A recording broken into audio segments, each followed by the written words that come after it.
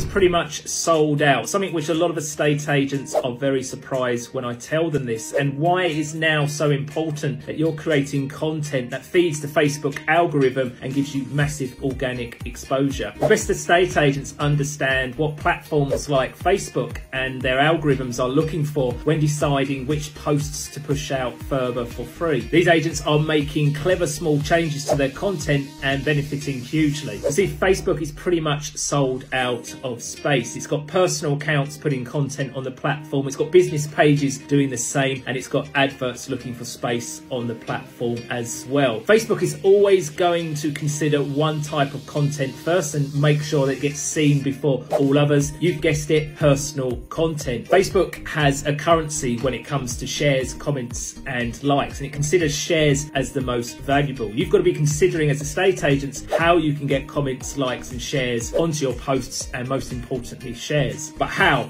2 quick tips to help you. Start creating content that feels like it's talking to that individual and not talking to everyone like we do on other platforms. Start asking questions and opinions in your videos and content to help achieve this. Also, try and get your most important posts and content off your Facebook business page and get them shared into personal news feeds. That's when Facebook's going to wake up and start showing it to more people. How can you achieve this? Well, one simple way is to get your clients involved. Ask your sellers, ask your landlords to share their property listings as soon as they hit your business page, and ask them to get their friends and families to do the same. Start following these simple tips and you're going to start seeing some amazing results and massive organic exposure for you and your property business.